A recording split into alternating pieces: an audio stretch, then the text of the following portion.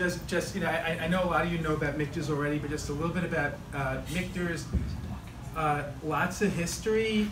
It wasn't called Michters then, but it traces back to America's first whiskey distillery, founded in 1753 in Shaverstown, Pennsylvania. It was originally called Shanks, later called Bomberger's in the 1800s, kept changing its name. It eventually became famous as Michters in the 1950s, and it's not actually a German name. It's Lou Foreman put together Michael and Peter, his two kids' names, Michters, it's not German. And they made really good whiskey. We began, well, they made really good whiskey, you know, and when I started in the business, I'm a lot older than you guys. When I started in the business, in the 1970s, 80s, and even into the 90s, the whiskey business was the exact opposite of what it is right now. It basically was in the equivalent of depression. You know, if you were selling whiskey, you know, I know one of my breakthrough friends is here, former breakthrough friends. If you were selling whiskey, if you were down 15%, you know, you were doing a good job because the other guy was down 17%. You know, so things. Michters, like some other really good companies, failed financially. They went bankrupt in 1989, and Michters Pennsylvania shut, and they basically sold everything off. It was an abandoned brand. I mean, nobody wanted anything to do with it. And in the mid-1990s, our group filed for the abandoned trademark, and we restarted it. I actually was very familiar with Michters because as a summer job in 1978, while I was in college, I sold Michters for the New York Michters distributor. So I was very familiar with Michters, always liked it. I bartended in college, really liked it. Knew about the history, et cetera, et cetera, et cetera. So we set to work in the mid-90s to work on bringing Michters back. We went through 3 stages of production. The first stage of production, we had nothing to do with making it. First stage of production, basically, you know, Kentucky was awash with great whiskey, and we went around to distilleries that were overloaded with stuff that they couldn't get rid of. When they heard that we wanted only 10-year and older stuff, they were thrilled because there was no market for older American whiskeys now. There was virtually, in those days, there was almost no market for expensive American whiskeys in those days. When they heard that we wanted rye, they really did the happy dance because nobody wanted rye in those days. So it's very, very different than now. So stage 1, Dick Newman, who was my consultant and one of my mentors in the business, Dick had run Old Taylor Oak Crow and Old Grandad for National Distillers, and later became president of Austin Nichols and maker of Wild Turkey. And so he knew Kentucky really well. We went around, tasted at different distilleries, lots of great stuff in Kentucky then, lots of great stuff in Kentucky now. But basically, we picked a style of whiskey that we really liked ourselves and wanted to emulate, you know, God willing, if the brand ever had traction and we ever started making ourselves. 2003, we started working with a Kentucky company. I'm not allowed to say who it is because they don't work with a lot of people, and I have to sign a confidentiality as a condition of working with them. But basically, like everybody else, they were operating, you know, under capacity, and they were willing to have a certain number of days per year be Michters days. And so we call that our phase 2. Our phase 2, we were technically still a non-distiller producer because we didn't own the bricks and mortar. However, you know, it was a lot more than most non-distiller producers. Basically, you know, we were using the same recipes we use now, the same yeast we use now. You know, at that distillery, we started barreling 103 proof, which basically nobody else I'm familiar with in America does for all that stuff the way that we do. So we did a lot of different stuff that made the whiskey pretty special. And we basically, so what I likened it to was, you know, we were like a chef that couldn't afford his own restaurant yet, but went and cooked in somebody else's kitchen.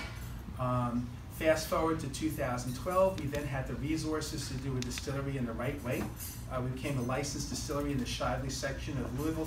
Any of you guys, I mean, these guys probably live at the distillery, but any of you guys visited or So yeah, so thank you. Yeah. Thank you very much. Appreciate that. And so we have a distillery in the Shively section of Louisville. It's one of our 3 operations in Kentucky. It's our main operation. It's 78,000 square feet on 12.8 acres. We have a second distillery, the Fort Nelson building, that we are opening downtown. We're hoping end of September, beginning of October to be open to the public. Our main distillery is, you guys are friends and family. Our main distillery is not open to the public, but obviously any of you, we're honored that you're here today. Any of you, or if you have friends that want to come visit, please let one of us know. The downtown facility, Fort Nelson building, which is a gorgeous historic building right opposite Louisville Slugger Bat Factory in downtown Louisville, that will be open to the public. We'll actually be distilling there with the legendary pot still system from Michters, Pennsylvania, which we were fortunate enough to be able to purchase. It's, you know, in our Shively distillery, we're typical, traditional, good Kentucky distillation, column still to pot. And whereas the Michters, Pennsylvania system is pot to pot, you know, beer still to spirit still to both pot. So we'll be making some interesting things off that. We have 3 cypress wood fermenters from Michters, and you know, they made some pretty legendary stuff on that system. So we're very, very excited about that. It sort of gives us more capabilities. We also went, in terms of planning for the future, we went and at the end of 2017, we purchased 145 acres in Springfield, Kentucky. It's really beautiful, has springs on the property. And there, we've already started farming. We'll be farming some of our own estate-grown grain for special products that we do, and we'll also learn a little bit more about it by farming some of the stuff ourselves. And we're very, very, very particular about the grain that we source.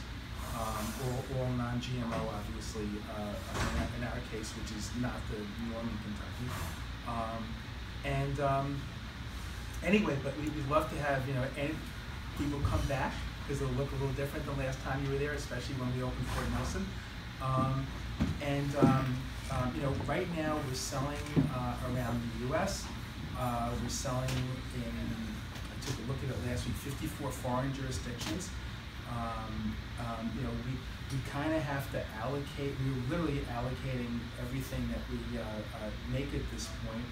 We're trying to ramp up production, but you know, one of the things that we do is, you know, one of the advantages that we have is that ownership. You know, Catherine's, you know, father and other brother, they've said to me, if there's anything that you know to do, or you people know to do to make the whiskey better, don't worry about your cost of goods sold. And we really push that hard. We do a lot of stuff that, you know, we'll talk about some of it today as we taste. We do a lot of stuff that really is costly and out of the norm, but we think gives us stylistically a little different whiskey. You know, all sorts of different stuff. You know, our wood, you know, there's some wonderful special releases that people have done. One from a great company was bragging about having 13-month air dry wood for the special release. For our U.S. ones, our least expensive types, our wood is air dried 18 months minimum, not 13 months, before it's made into a Michters barrel. You know, obviously American whiskey, you have to char the barrels. For bourbon, you have to char the barrels for American wine, but we toast them beforehand. You know, a Michters barrel costs about $55 more a piece than a standard good new Kentucky barrel does. You know, probably the single most, we heat cycle our warehouses, and that's basically for a period of time. What we will do is the temperature change that makes the whiskey soak in and out of the barrel, and you basically get 4 to 6 significant temperature changes in an average Kentucky rickhouse in an average Kentucky year. We will induce extra cycles. When it's cold outside, Kentucky gets quite cold in the wintertime. When it's cold outside, we will heat up the barrel warehouses to about 90 degrees Fahrenheit. So I was presenting in Scandinavia last week. 90 degrees Fahrenheit, 30 degrees centigrade. And we'll heat it up for a week or over a week, and then we'll open the windows. And so we induce extra cyclings in and out, so more interaction with the sugars and the wood and the red wine of the wood. The reason that, we're not the only ones who do that, but the reason most people don't want to do that is that your angel share evaporation goes through the roof, and it gets very, very, very expensive. And probably the very single most expensive thing that we do is we barrel at 103 proof. Industry standard in Kentucky now is about 120, 125 proof. We barrel at a much lower barreling proof. And the advantage of that is that we think that the whiskey ages, richer and better. That's really expensive. The thing that, obviously the more concentrated the alcohol, the more bottles you get out of the same barrel.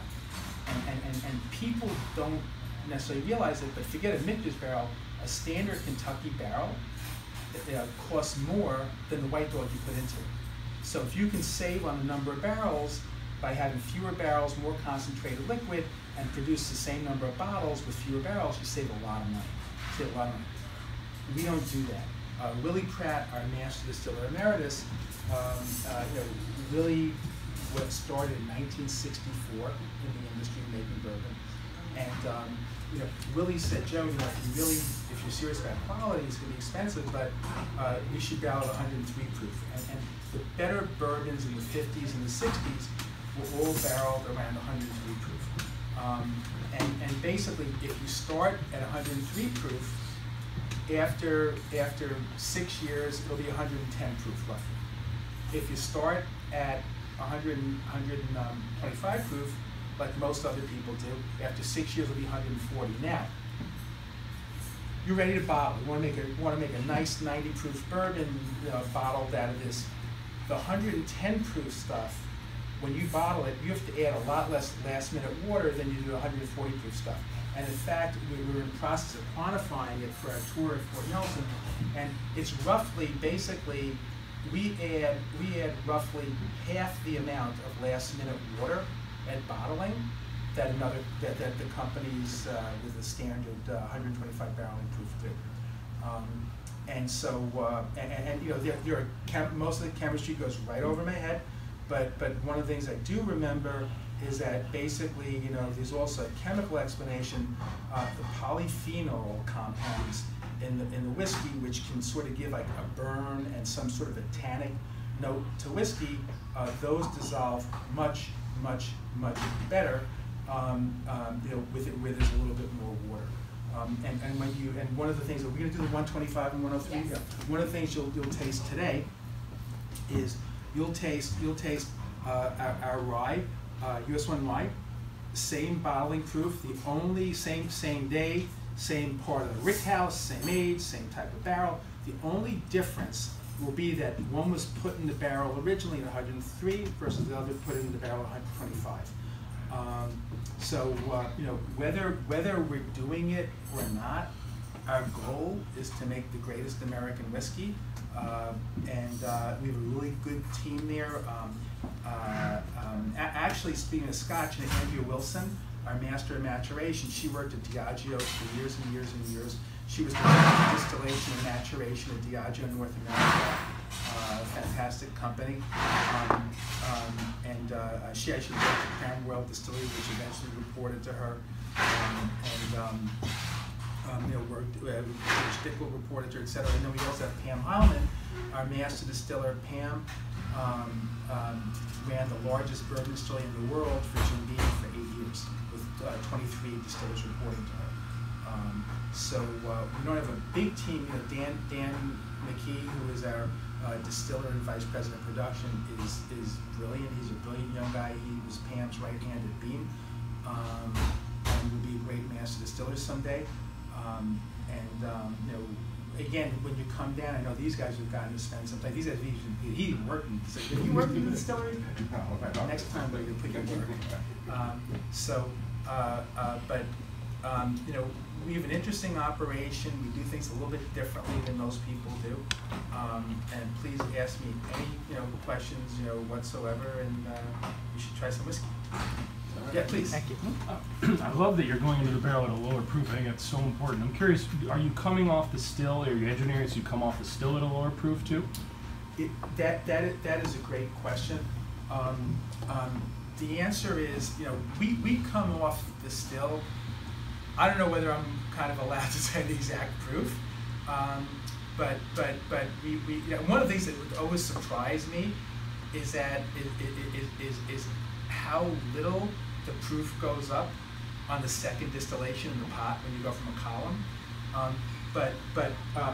We come off, not, I wouldn't say super low, but we come off lower than a lot of people do. Obviously for bourbon it has to be 100, less than 160, and we're a ways lower than that. But one of the, and you know, these all, I love whiskey. I'm not a production person. I don't want to pretend to be a production person. But I know there's a lot of different factors in terms of, like, you know, what the white dog's gonna come off at. I think that I know, you know, we do two things. We actually, which is you know, we're very fortunate for a small distillery. We have $250,000 worth of equipment that takes the chemical fingerprint of the white dog, and we always do that when it comes off the still. And we have a gas chromatograph, mass spectrometer, and we also have a high pressure liquid chromatograph. And those two tests, you know, measure thousands of things, take a fingerprint of the whiskey. When I say whiskey, I mean the distillate, before we barrel it. And when it comes off at the particular proof, and there is in fact a very particular proof that typically both our rye and our bourbon come off at, that Pam and Andrea and Dan really want. So it's a very calculated amount. And again, I apologize, but I'm not sure I'm supposed to give the exact number.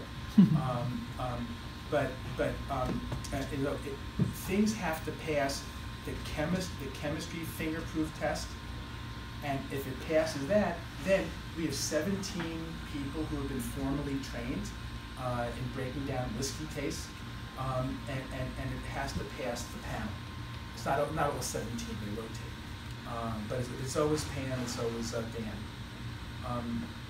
and it has to pass the panel. And if it doesn't pass both tests, we send it off to parallel products across the street, and it gets made into fuel ethanol for pennies on the dollar. We don't use it if it's not really right. But and it's interesting to me too, because, you know, I said I was really surprised. It doesn't happen that often. Every once in a while, the chemical fingerprint is fine, but then it just doesn't smell or taste the same. It doesn't happen that much, but, you know.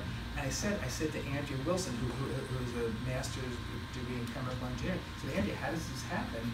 And she said, you know, we measure for like 1,000 or so, sort of like the typical suspects that affect whiskey tastes, and they're going to affect how it will mature and stuff like that. But, you know, there's maybe, you know, 200,000 things that we're not measuring for, because they're not sort of the typical things that would influence the white dog flavor and how it's going to mature. But, you know, sometimes those things that we're not measuring for can be different. That's why you really still need the human touch. So, any other questions before we drink? Let's drink. Let's drink.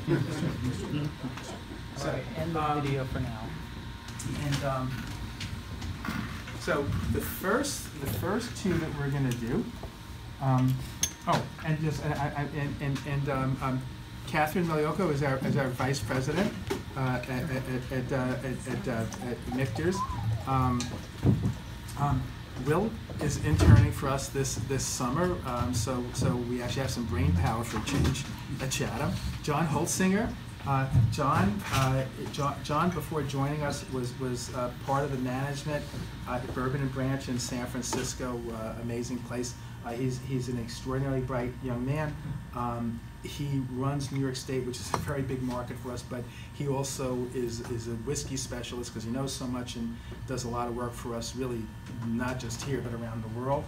And Lily O'Connell is our director of marketing and does a great job, and reworks with us from time to time. So let's see, the first two things. The left, this is our US 1 rye. Both are at 84.8. But the one at the left was barreled at 103 proof originally, and the one at the right was barreled at 125 proof. and just see if one seems to have a little more, burn or not. I mean, even if you, if I could ask you, please nose them first, so that you can even tell a difference on the nose. Oh, yeah.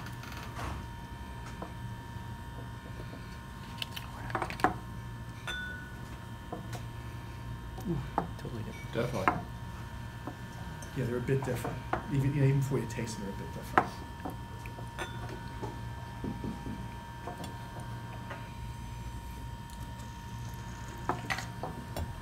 And the black paper cups are spit cups in case anyone doesn't want to drink all of this. Who would do that? I know you guys have a long day of tasting ahead of you, so no pressure. My wife thanks you.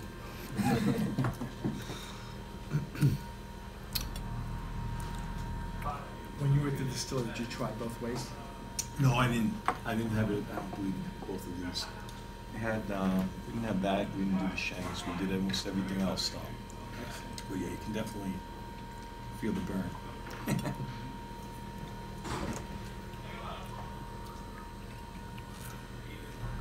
I would say last September.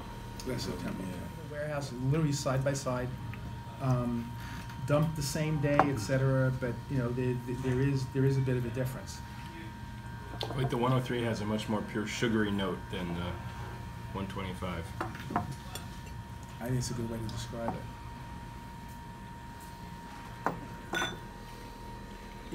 One thing that Steve Ziegler, who like me, he's not a production person, but he loves whiskey. He always says, like, with Michters, stylistically, we want to be rich, we want to be a little bit sweet, but we want to have some heat, but really not a burn. Have all you guys had the rye before? Yes. So now we're going to our US 1 bourbon top, the second from the right, and this is a small batch product. I don't know what the rules are or aren't, and I love Scotch. I don't know what the rules are, but in the U.S., basically, all that small batch means legally is that it has to be smaller than your biggest batch. And so if you're, so if you would normally batch 4,000 barrels, and some people do, if you batch 2,000 or 3,000, that can be your small batch legally, and it's it's fine from a legal point of view. So this is, but we are really small batch. Our equipment is sized on purpose so that our batching tanks will not hold more than 20 full barrels, period. And the thing is, I was very good friends with with some of the people at Wild Turkey. Jim Rutledge is a great distiller, and Jim was very open. His Four Roses small batch was typically around 375 barrels to 400 barrels, and it's a great product. But even with a few hundred barrels, if you have one barrel, and I don't care how good your distillery is, and again, I know Kentucky, I don't know Scotch, but no matter how good your distillery is, you're going to get a barrel once in a while that's musty, and that will never go away, no matter how old it is. You will once in a while get a barrel that's too woody, even at a young age. So, and the thing is, if you get a few bad barrels and throw them in at 500, 600, it'll throw it off, but it's still going to be pretty good. If you get one barrel that's not just right at a 20, it's horrible. I mean, it really sucks.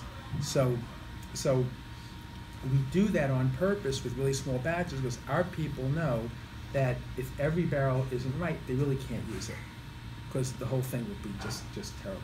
So in the course of a year, how many barrels do you think you don't use that don't come off right? Because you said it's small. Well, no. The small thing is is the white dog when the chemistry doesn't match the organoleptic.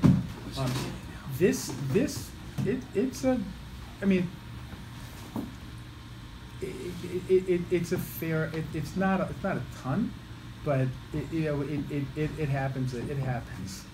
Yeah, so I'm giving you a vague answer. I just want to give you the exact one on that one, but it's more than I wish it was. and our people really, there aren't that many people, there aren't that many companies that taste the stuff as much as we do.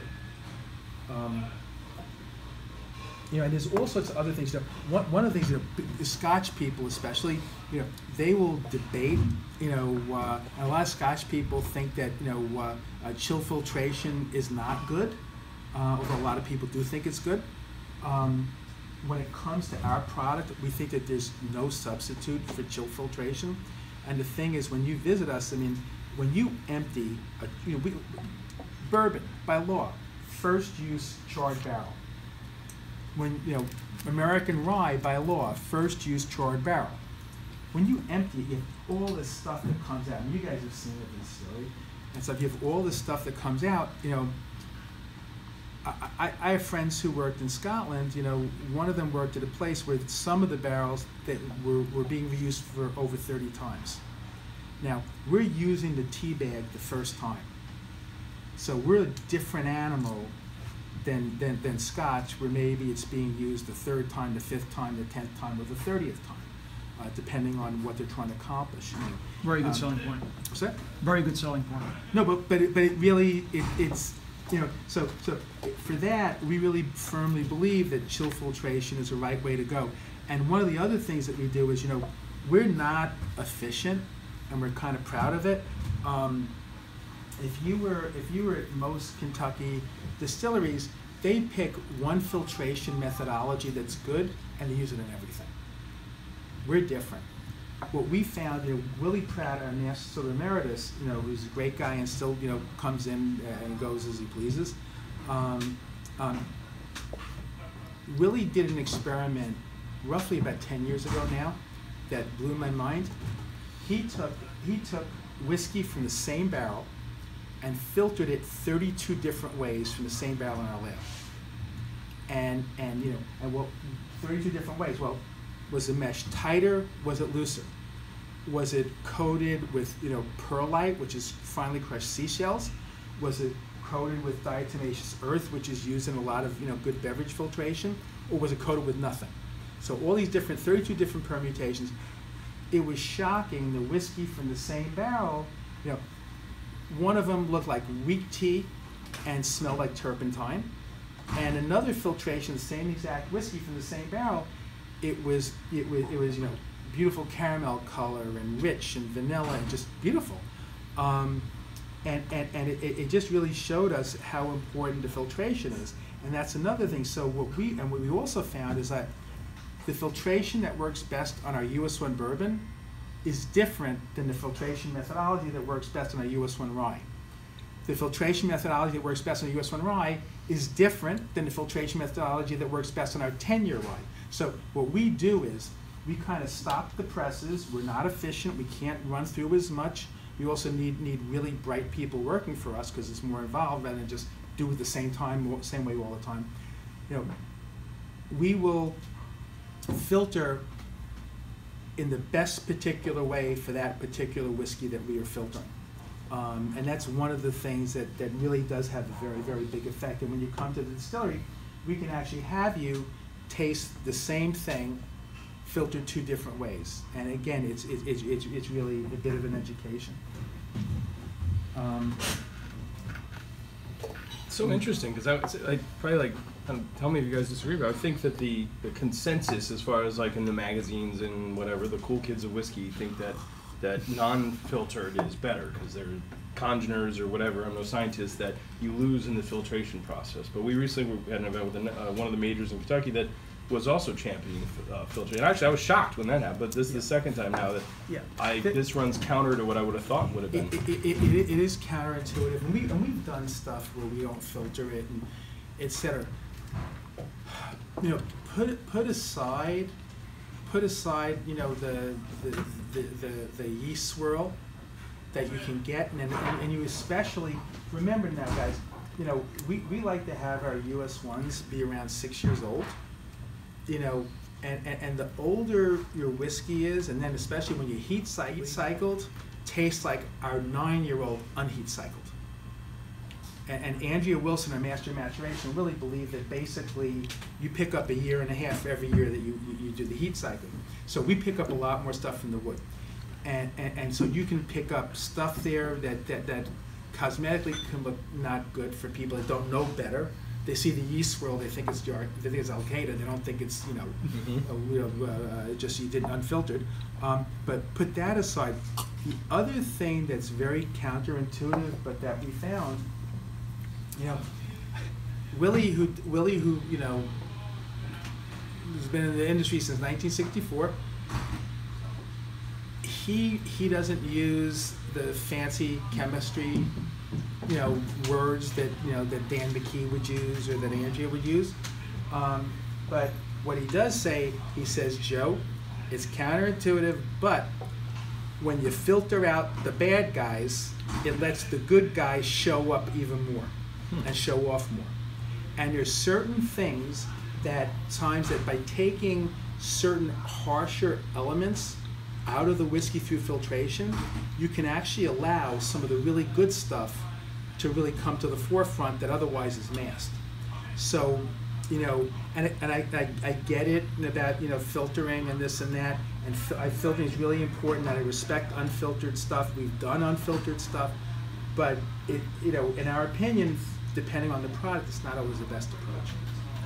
That's what we found. I mean, again, I don't know Scotch well. I love it, but I know Scotch well. But Kentucky whiskey, our team has a lot of experience. People are trying to, in terms of maturation, are literally trying almost everything to speed up the process or facilitate. Copper and King's Brandy in Kentucky, they do sound maturation. They've got these big subwoofers in their barrel room, and they think that vibrating the barrels will age them faster. So it's this seems heating and opening up the window seems more practical, but people are. I mean, depends on what kind of music you play, right? That is a more. We are not. A lot of people don't. Most people don't do it, or if they do it, they're only doing their very expensive whiskeys. That's something that's been around for a long time in Kentucky. But ultrasound. You're right. They're playing music, ultrasound. Putting on a boat that rocks. I mean, you name it. You name it. The different. It's kind of like pursuing the Holy Grail. I mean, look, if you could do something, that makes your 2-year-old, taste like 6-year-old, I mean, economically, you're hitting the lottery. A lot of people, and they're very good products, but a lot of people use smaller barrels. Now, when you use a smaller barrel, you have more surface area for the amount of whiskey the amount of distillates that's in the barrel. And when you have more surface area in a smaller barrel, you will get color more quickly, you will get some flavor more quickly, but you don't necessarily get the complexity that you do when you age longer in a bigger barrel. And so there's a lot of people making a lot of great stuff with a lot of different approaches. But that being said, stylistically, there's a lot of traditional stuff that we really do believe in. And that's not that we keep doing everything the same way, because we don't. We're always experimenting, but we haven't found that way to really make the stuff taste great really young yet. Right. Chuck Cowdery got it right in his article. Small barrels make lousy whiskey. Yeah, but one of the, I mean, Chuck knows as much as anybody in the world about American whiskey. I think sometimes you can get like a really great flavor with a small barrel, but maybe it's a great flavor, it doesn't have the complexity, it doesn't change in your mouth maybe as much as something that's aged a long time does. But again, the devil's in the details, and a lot of people are making different stuff that's very, very good. Top right is our sour mash. Okay, who's going to explain sour mash process? Why don't you? I'm not going to Come explain on. it. I just know I love it. Okay. If for nothing else, It's the original. Don't assume I took notes when I Yeah. went. I know it's my favorite of the bunch.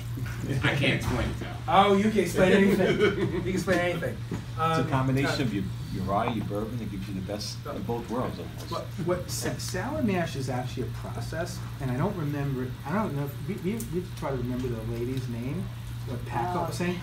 It was credited to some guy, Dr. Crow, in Kentucky in the 1800s. Until about 10, 15 years ago, it was discovered it was actually a woman who came up with the process. It was Catherine yeah. So it wasn't actually Dr. Crow. But basically, what they found is that, you know, obviously, you know, you're basically fermenting a soup, your beer, and then basically, sour mash process in Kentucky, anywhere from 10 to 40% of what you're fermenting is from a previous fermentation. So taking from previous fermentation, that's a sour mash methodology. And in Kentucky, again, it's typically anywhere from 10 to 40%. It gives continuity from one batch to another. It gives family continuity. There is also chemistry that I apologize, I don't remember right now. I know, and I thought it. You know, yeah, it's pH. Thank you. It's the reason he's here. It helps regulate the pH in a way that's better for the fermentation. But now, the fact of the matter is that 99% of the good whiskey from Kentucky is sour mash process. And everything, we've done sweet mash, which is when you don't take from a previous fermentation. We do that too. We haven't released anything, but we've experimented with it. But our sour mash, we call it Michters Sour Mash because it was Willie's recreation of the most famous type of Michters from the 1970s and 80s. In the 70s and 80s, this was the best-selling whiskey for Pennsylvania Michters. Some writers have written that it kind of starts sweet like a bourbon, but then it dries up a little bit with a little spice and a little dryness like a rye. It's kind of a special whiskey. Michael Jackson's World Guide to Whiskey in 1988 wrote, and we didn't have the mash bill. We don't know exactly what the mash bill was for original Michters. Michael Jackson's World Guide to Whiskey in 1988 wrote that it was 38% corn. We always do corn first in Kentucky. 50% rye, and 12% barley malt. Sam Komlenik, I don't know if any of you guys know him. Sam is an editor at Whiskey Advocate, and he probably knows more about American rye and more about Pennsylvania, Maryland rye than anybody in the world. He thinks Michael Jackson got it wrong with the percentages, but one thing that's very clear is that it clearly had a lot of rye in it. And some writers have actually said to me that they believe that Michters stopped at 50% rye because in the 1970s, they were afraid that if they went to 51%, that the federal government, in those days ATF, regulated instead of TTB, ATF would have made them call it rye. And to put rye on the label was marketing death. So that's why they stopped at 50, according to certain historians. But this is our sour mash. Best of both worlds, right?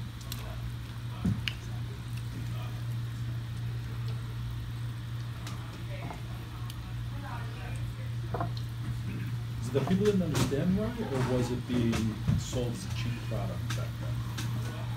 That's a really great question. I don't know enough. I mean, if you speak to some people like Mike Veach, who's a historian, rye was enormous. It was enormous before Prohibition, and after Prohibition, the American distillers, corn is a cheaper grain than rye, and it's also easier to work with at the distillery. The rye sticks to your equipment. It foams up more than when you ferment. It really gets a lot more foam than corn does. So it's harder to work with. And so for economics and ease, the American companies started really concentrating on corn, bourbon. But rye was used. Whether it was that the quality of some of the ryes went down, whether it was just considered, you know, your great grandfather's stuff. The answer is I don't know. I do know that when we decided to concentrate on rye in the 1990s, originally we were even originally come out with just Michters rye, not even do bourbon. The, you know, distributors that we were calling on said, you know, you're a really nice guy, but you were very young and very dumb. And you know, if you don't at least do bourbon, you're never going to sell anything. There were literally, there were literally 3 ryes that you could find. And you had to look to find them. You could find Overholt, which is from Beam. You could find Beam from Beam, and you could find Wild Turkey.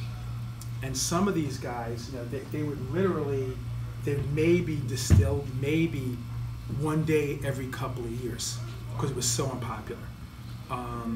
And you know, and they're very good products. They're not like some of the ryes that are on the market nowadays, that are sort of more like the better old-fashioned ryes, and that's what we were trying to emulate. But I really don't know. It's funny because my introduction to whiskey was making rye and ginger. You know, my great aunt, and you know, it was a Canadian club rye and things like that. So was there association because rye was like more the Canadian type of inferior product? And that's a great point, because you know what they call rye almost became. They do a lot of rye in Canada, but you know, they changed the definition. This used to be the Canadian statute. They used to say that, you know, you could add color, you can't do it to bourbon. You add flavor, you can't do it to bourbon. And the statute used to go on to say, and by the way, Canadian rye, you don't have, it doesn't have to contain any rye. Right. So, but they called it rye, and so it was almost more like a category name. And you know, and some of them were good. See, the other thing too is those whiskeys. You know, those whiskeys, and we'll get to our American. Those whiskeys, like a lot of American whiskeys, the rules. I mean, people obey the rules, but the rules were laxer. And the thing is, after Prohibition, and also for economics continuing on, people wanted to stretch their whiskey. You know, they don't want to hold the whiskey 4 years, 6 years, 8 years, whatever. And so to stretch it, they would add grade neutral spirits, GNS, literally vodka. And you can add that. You can add up to. American whiskey can be up to 80 nowadays. Still up to 80% grain neutral spirits, and 20% real whiskey. I don't know the exact percentages for Canadian. And my dad would drink, you know, Canadian rye with ginger. You know, I don't know the exact percentage, but you could add a lot of GNS, a lot of grain neutral spirits to that too. And I think, you know, and for people. And again, there's a good place for that. You know, if you're going to mix it with Coca-Cola, you know, does it make a big difference? I don't know. But for people that want a real quality thing, you know, it's not the same. No, it's not the same. I think it's changed. Basically. Now, middle left. This is Shanks, which is, you know, again, Shanks was the original name of Michters. And so we a couple of times a year, I think This is a new release, because I know that you guys had released one. This has been released. Is this has to be, I think, last year's release? Yeah, there's not a new one out yet, right? For this one?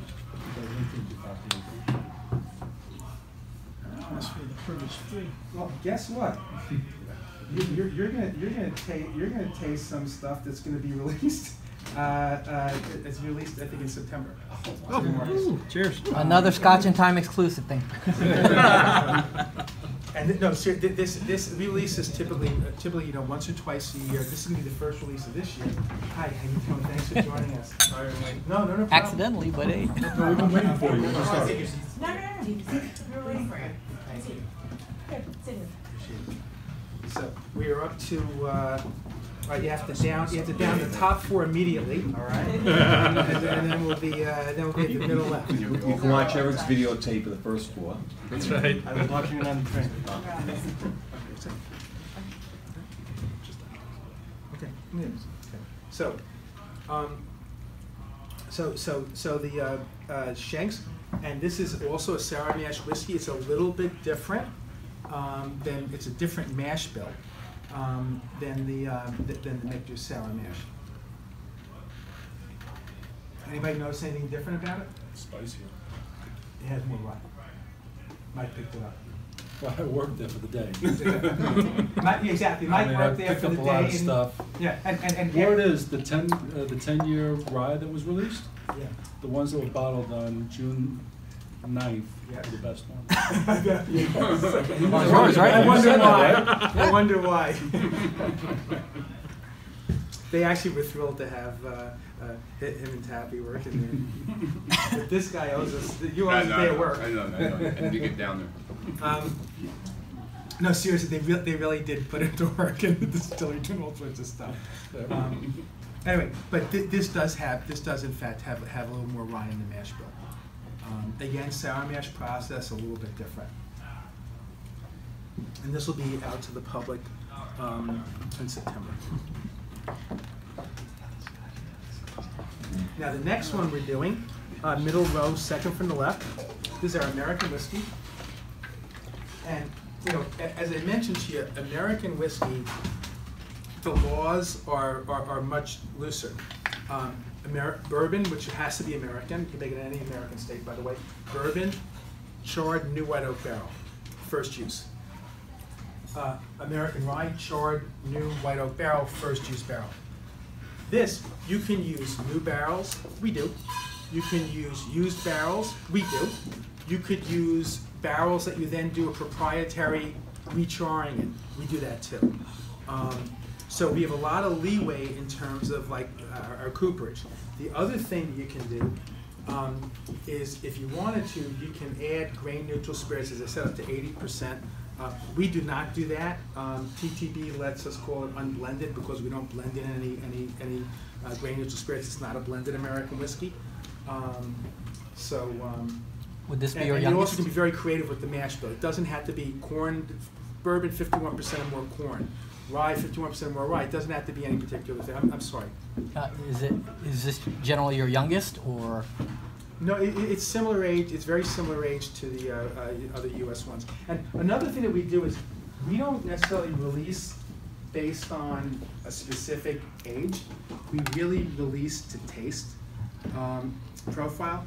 You know, whether it's parts of the warehouse, or even in the same part of the warehouse, you can have two barrels, and you know, one barrel is great a little earlier than another one is, and so we really rely on Pam, our master distiller, and on Andrea, master of maturation, to tell us when stuff is ready. You know, if we were, if we had, you know, the pressure of being a public company, maybe we'd be more inclined to be just in time. You know, our 10-year-old, 10 years in a day, you release it. You know, the 10-year-olds we're going to taste now, that 10-year bourbon is about 12 years, 11 months old. You know, a lot of other companies, 10 years in a day, you bottle it. You know, but that's, what's that? No wonder it's so good. Well, thank you, very kind, thank you, I'm glad you like it. But you know, we give our people the leeway, and you know, that's one of the reasons why we got, you know, why we got an Andrea from a great company, and why we got a Dan and a Pam from a great company. You know, they like the approach that we're doing, and they get to do a lot of neat stuff. But anyway, this is the American. You guys have got to be the leader in using the term American whiskey as opposed to just bourbon or rye. Do you find that the products you brand as bourbon or rye sell better, or do you have like consumer confusion when it's not labeled one of those two? It's a really good question. I think there used to be more than there is now. When we first came out with, when our US 1 bourbon and our US 1 rye are our two best sellers, and they basically, you know, thank God, both sell well, and they're like neck and neck. American, when we first came out with it, it was almost like a fist fight to get people to try it. You know, we'd be at these tastings, and people knew Michters rye, and they know Michters bourbon. They come over, and I say, hey, would you mind tasting, you know, the American? We always try to get them to taste the American. And sometimes, like I said, it's almost like a fist fight to get them to try it. And then they'd be bringing their friends over to taste the American. So it absolutely, because it's not as well known, and because when most people hear American, they don't think of an unblended American like us, they think of a blended American. And again, those are for what they are, they're good products, but it's different than this. But it's been a lot of education, but I think that there's less confusion now, a lot less than there was 10 years ago. Scotches or whiskeys, I still love this product. Now, the next one is our 10-year single barrel rye. This was released in July. In the U.S., it was the first market release in July. This is just about 12 years old. This release. Not New York. Oh, New York didn't yet. You're right. You're absolutely right. New York, they have the industry shutdown. And with the industry shutdown, the distributor asked if they could please release it in August. We always get everything last. Sorry? New York gets everything last. We're used to it.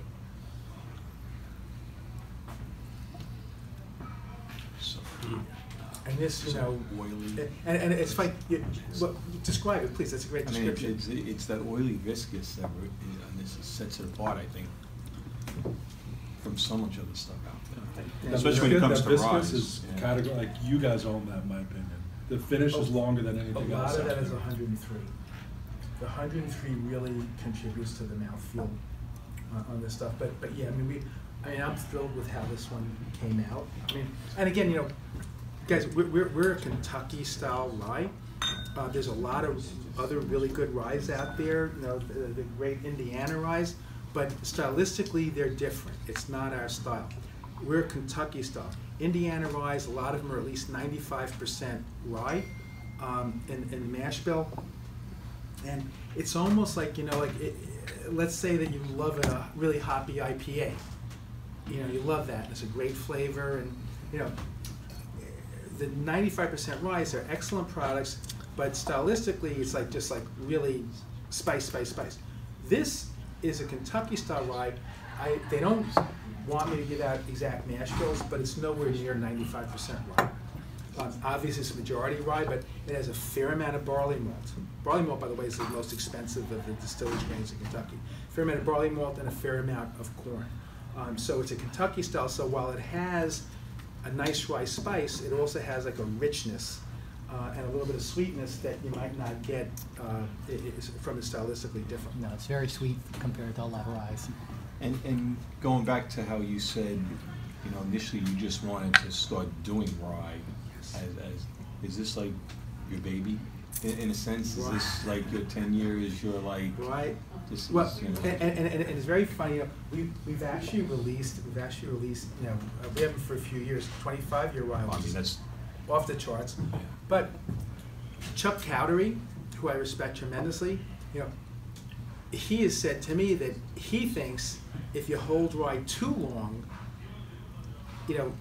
he thinks sort of the sweet spot for rye is really more like around 7 to 12.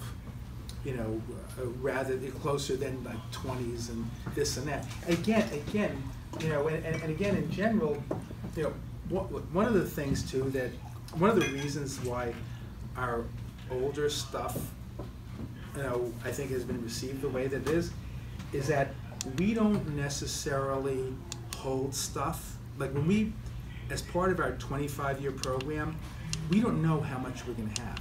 We know how much we're laying down for it, but we don't know how much we're going to wind up with because our people call 17 years or so the fork in the road point.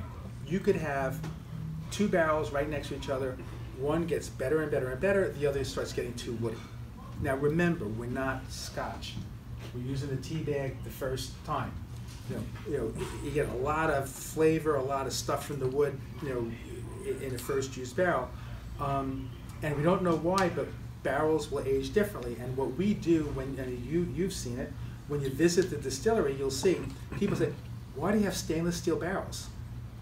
And if our people sense, and as it gets older, after 15 years, instead of tasting lots maybe once or twice a year, we taste them at least 4 times a year. And if they sense that something is at its peak, and if they sense it's going to start getting woody, they will take this one wood barrel that's say 18, 19 years old and put it in one stainless steel barrel. it's still single barrel then. As far as TTB goes, if we keep it in that stainless steel barrel for 100 years, it's still 19 years old. They look at how long it was in wood, not how long you hold it. But it won't get too woody. So the barrels that get to be really old, like some of the barrels in the Celebration, the barrels like in our 25-year bourbon, which we don't have there, but Worley's, Worley's was selling it in LA for $10,000 a bottle. The bottles that survive our process to last that long, they're pretty good. So That's an understatement. Pretty good. very, very kind. And so this is the 10-year bourbon. It's a 10-year bourbon at the far right. At almost 13 years. Correct. 12 years, 11 months. You always smell the difference versus your. Is this the 18 years as well? I think it is. I'm pretty sure it is. Yes, Lou? Yes.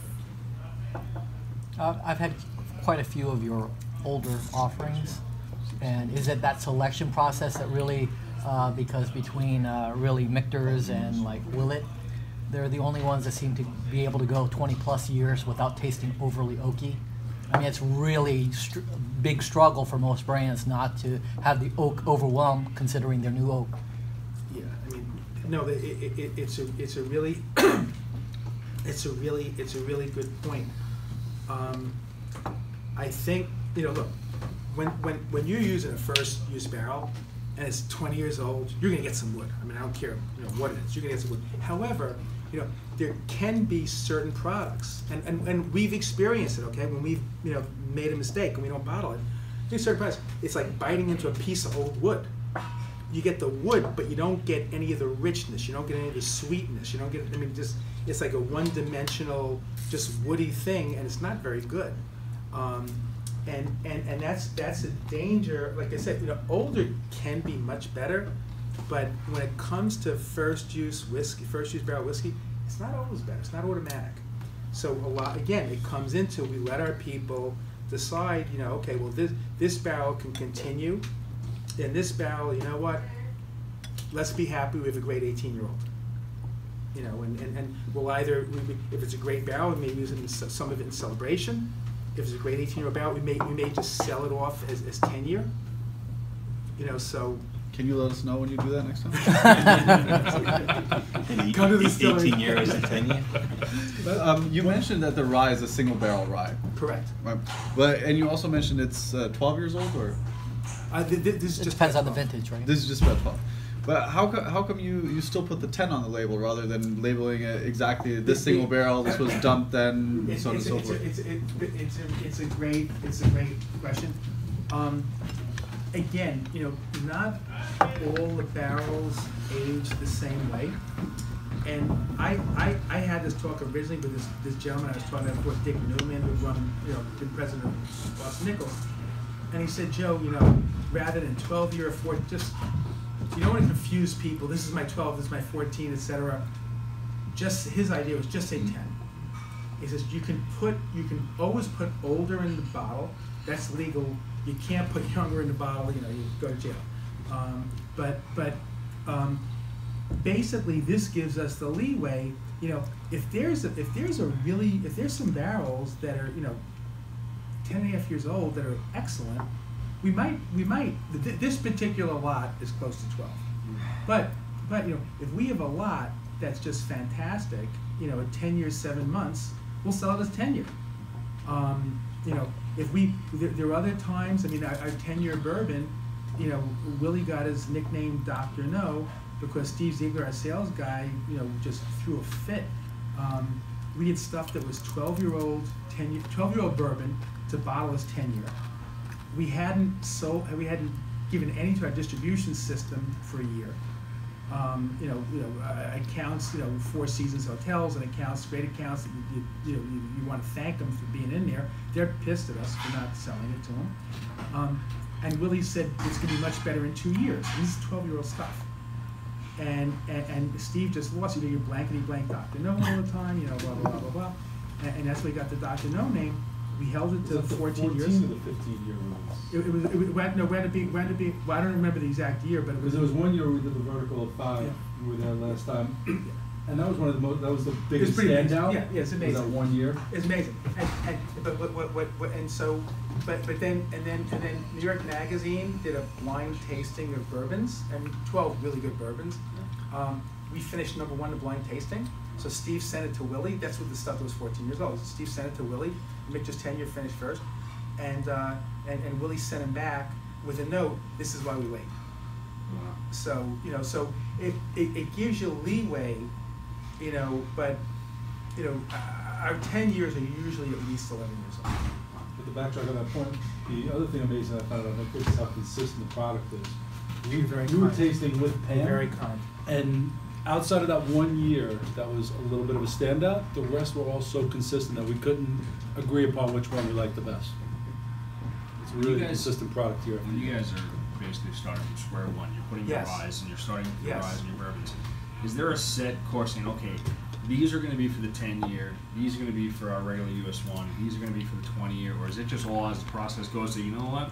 These are probably going to be shooting for more for the 10-year as you go, or if I sit and say, this might make it for the 20-year, the 25-year.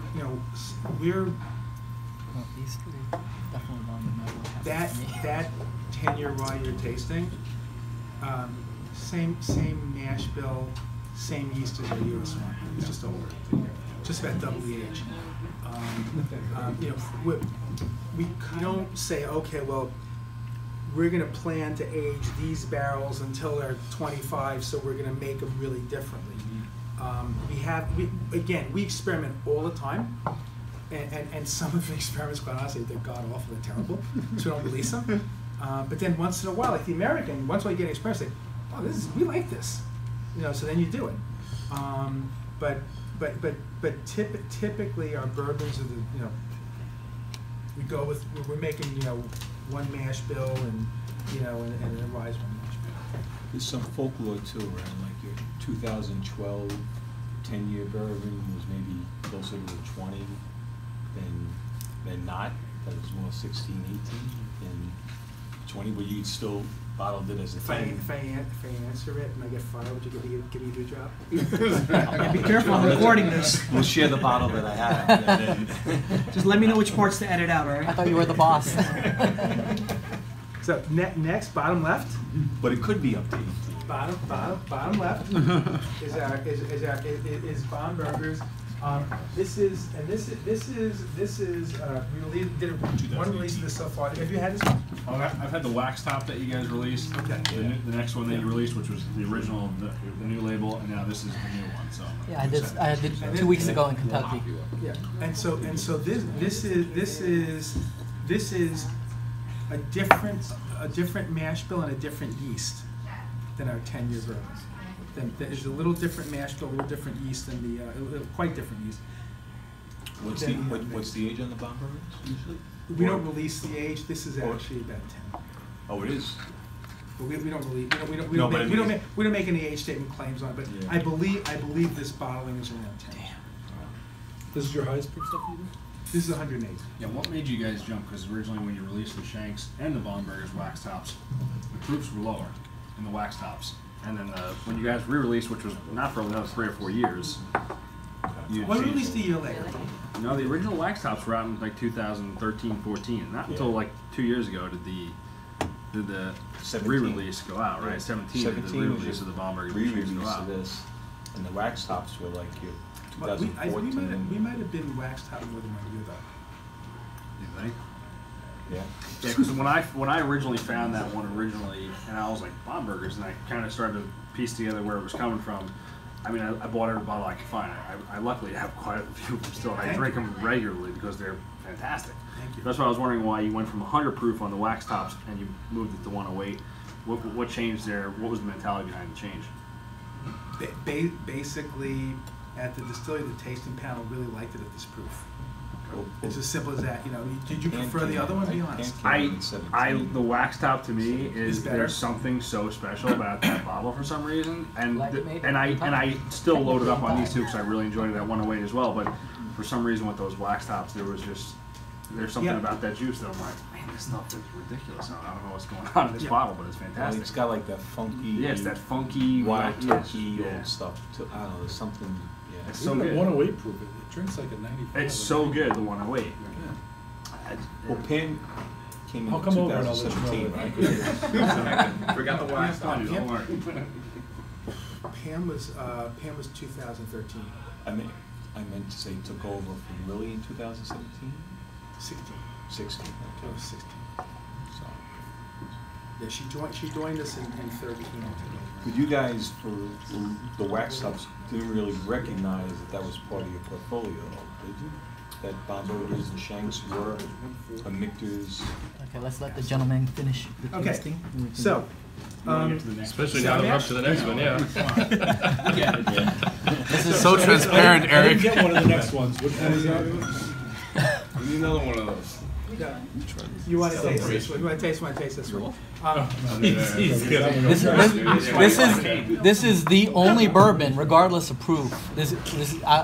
I'm on my 2.5 bottle of this Celebration? celebration, Wow, bless you. and it is. Eric, can we all come over I've to had your house? I've had more Thanks for Michter you, celebration than any other Michters, and it's because Than any other person. Must Yeah, be I was about to nice. say that. Very nice. What the hell are you doing? well. He's celebrating. Wait, what's Well, your address? the- What nights are you you know, doing? you know On the the you know the shelf, Vol- so the little Voltaggio brothers, you know the famous chefs, Voltaggio brothers. Yeah. They opened up a steakhouse at the MGM National Harbor, Maryland, Right. and they had a price gaff where they were selling 1.5 ounce pours of Michter Celebration for $125. Really? So I bought Nice. 2 bottles by the pour Oh, God. before they cracked it, and tipped the Really? bartender Wow. 20% on bottles that they didn't crack, Good move. He's and concentrating paid too much on doing half of wholesale probably. It's paid by So, Good move. Wow. Big move. but this is the only bourbon. Are you or- allowed back into that restaurant? They're out that I actually put Somebody water got into. fired. Because the They nose, priced that thing in. the nose after you put a couple drops of water, it's incredible. It opens up more than any other whiskey You put product. Michael's I've- tears in it? I almost. I'm sure they got some sort of deal. I don't know. I don't care. Thank you Yeah, for sharing that story. that really is a pretty amazing story. Well, that is the lowest price I've ever. I knew the Wow. mistake, So good. and yeah, they didn't know. I didn't care. I mean, I won't name names, but they're, you know, one of my favorite places charges $1,715 a shot for this one. So anyway, this is our celebration. When Willie and I did this for the first time in 2013, we started working on it in 12. And basically, you know, this release at the time we did this, we had about 33,000 barrels of inventory, and we literally picked 6 barrels. Our team picked 6 barrels that we thought were really exceptional. 3 were rye barrels, 3 were bourbon barrels.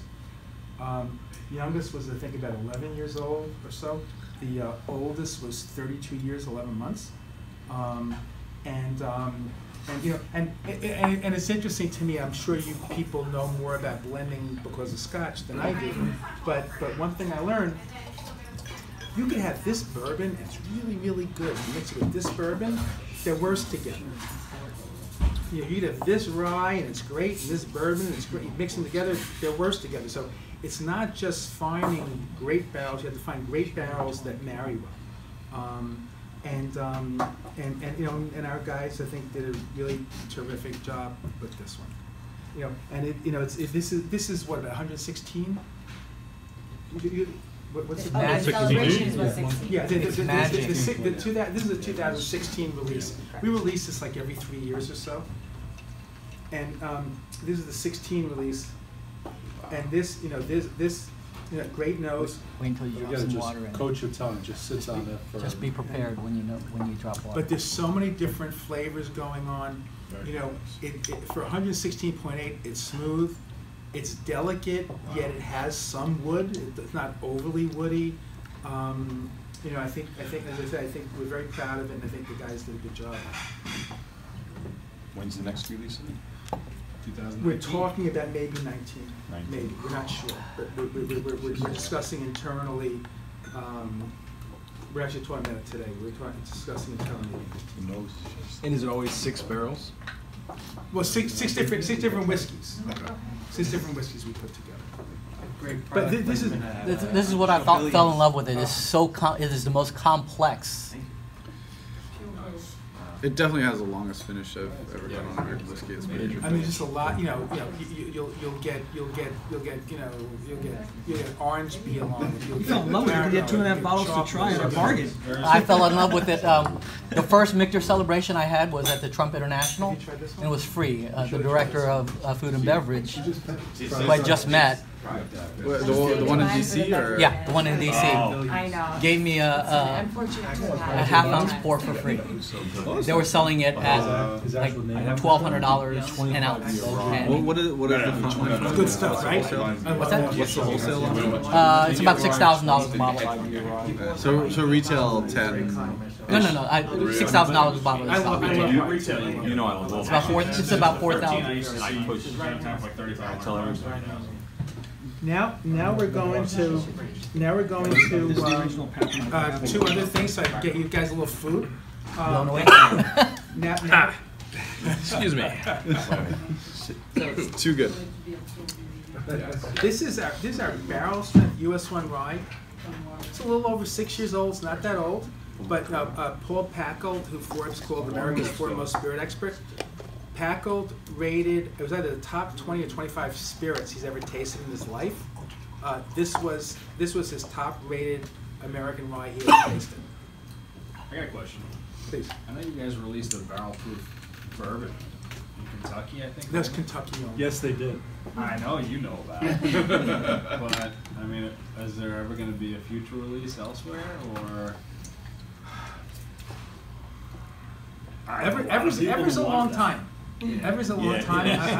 I would assume so. We were asked Kentucky Bourbon Affair down there, which the KDA, which we're a member of, the KDA puts on, and they asked us to do something really special, and we did it. We have you had it? I don't know, because I'm in New York, so. Well, when you come down, come down and we'll get you some. But that was a Kentucky only release. I mean, it's not marketing BS. We are so short on goods. I mean, Ziegler, who does our allocating for the world, was whining. Yeah. I mean, you guys probably Very crying. upset. He was really upset at the last meeting. There's certain markets around the world that we really consider key markets and are trying to feed as we grow. There's certain markets that get the same amount of Michters that they got 12 years ago, whereas a market like New York, a market like London, a market like Shanghai, we're allocating them more because they're just they've been so good to us, and they're kind of markets that the rest of the world looks to. So New York, we've been doing more and more, but we're genuinely short. We were genuinely short. Every hotel too. Every hotel, restaurant wants, you have the cocktails being made. It's no, they want to kill you. I mean, they're doing you a favor by putting it on, and then oh, by the way, we don't have it for you. It's not a good conversation. It can't be a It's not a good conversation. And the last thing, yes. The last one, 14.8. Okay, so go ahead, John. Just to give you the barrel strength numbers on these two, the last two, the one that we just had, the barrel strength rye, came in at 114.8. Which is about as high as our 6-year-old will ever get. And the second one, the toasted barrel strength, the toasted barrel finish barrel strength rye, came in at 111 proof. But this is the first release of the barrel strength toasted, no? Yes. of the rock. Correct. Yeah. Correct. No, that's correct. That's correct. That's one of the And favorites. we do a lot of experimentation. I mean, we actually deal with 5 different barrel companies, and we're always experimenting. And one of the things was, and obviously it's not just toast, it's all sorts of different levels of toast. Our toasted barrel bourbon we did for a couple of years just flew. 2014, 15. Flew. And we're thinking I'm hoping we're going to release some again this year. It was the first time like 3 years or so. But this did really well for us. And this, here we take our fully matured barrel strength rye. It's this stuff, a little over 6 years old. We put it in a second barrel that's been toasted in a particular way, but not charred. And we put it in there for a certain amount of time. And I love Willie. One of the great things about Willie and some of his generations, you never know what the hell they're going to say. And so we had this big pep talk that was top secret. We weren't going to say, like, you know, for our toasted barrel bourbon, we were going to say how long it was in the toasted barrel, blah blah blah blah blah. We all agreed, you know, the pinky oath, you know, not to do it. Guy, I mean, literally 15 minutes later, guy sticks a microphone in front of his, and I say it because it's public. He says, "Oh, 28 days." So in the toasted barrel. Willie said that? Yeah, in the toasted barrel, and we were shocked.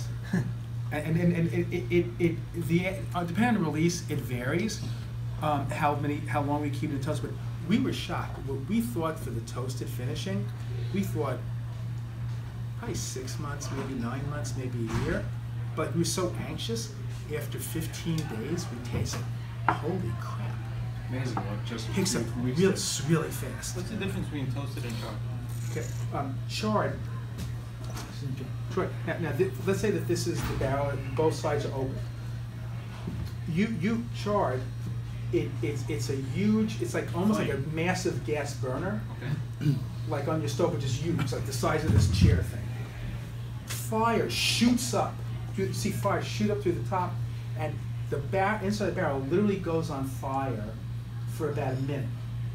I mean, literally on fire, and it goes what we call it alligatoring, you know. What do you do, really char dark. 3, 4? What do you guys shoot for on your char?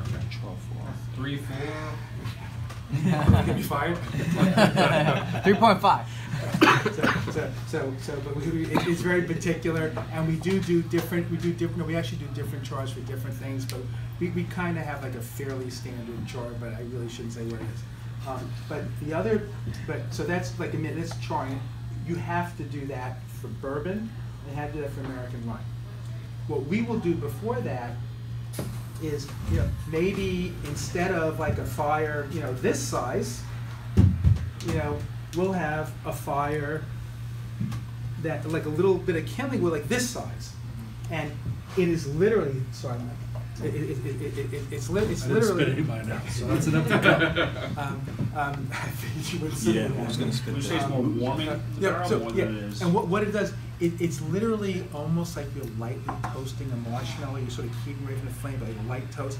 And it's a little flame. You typically use a little bit of kindling wood. It's not this big fire that shoots up. And typical, if you toast a wine barrel, and it's really used more for wine barrels than whiskey barrels. If you toast a wine barrel, or what we do a whiskey barrel, depending on what we're trying to accomplish, is typically 45 minutes to 90 minutes. Really? That's like a really light, and what happens is, you know, we didn't bring the, I should have thought to bring the papers, but when you guys visit us either in the Manhattan office or you visit us in Kentucky, when you char, the heat concentrates the sugars in the wood, and you will get what they call in Kentucky the red line. If you've ever seen a cross section of a barrel, you get the red line where the sugars collect, and so this reddish brown. If you toast before you char, your red line, instead of being this big, will be this big. It's at least twice as big.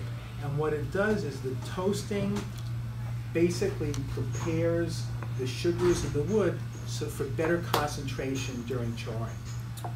And so we pay extra for our barrels and get them toasted like a wine barrel because we think you'll get better concentration of sugars in the wood, a little richer, a little sweeter, a little smoother. That's what we're trying to. Stylistically, that's what we're hoping to get.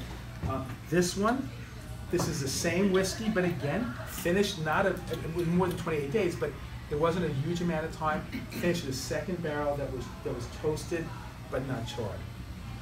You know, and even with toasting, you know, the temperature you toast at, you could toast at a temperature from here to a temperature here.